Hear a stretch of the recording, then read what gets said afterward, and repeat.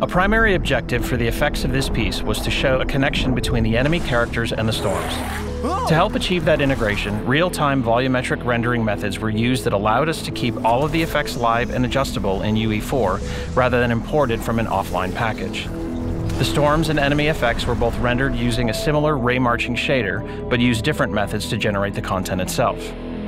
The storms had their shapes defined via procedural distance field layers that were animated using 3D flow maps. These flow maps were hand-painted inside of virtual reality using custom blueprint tools. This allowed painting to be done using VR motion controllers, which felt more natural for the 3D volume compared to a mouse or stylus. The clouds were also animated to grow and spread by animating thresholds for the distance field layers. There were over 25 enemy death shots to animate in a very short time frame. For the enemy death effects, we wanted them to quickly dissipate into a material similar to the clouds. Simulations were done using a GPU-accelerated real-time Navier-Stokes-based fluid solver. Characters contributed their density as well as velocity into the simulations. These contributions could then be controlled by tracks and sequencer, which made it easy for final tweaks to be made.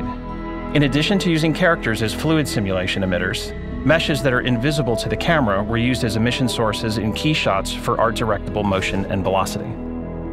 Creating all these effects in real time allowed us to achieve a quality and integration that would have not been possible within a standard offline workflow.